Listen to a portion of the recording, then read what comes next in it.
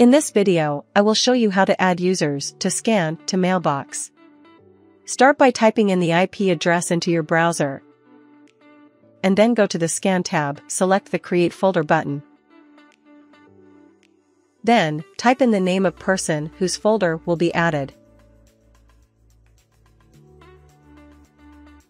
You have successfully added them to scanning. In the next part, I will show you how to create a shortcut on the desktop for scanning. Start by copying the link at the top of the browser.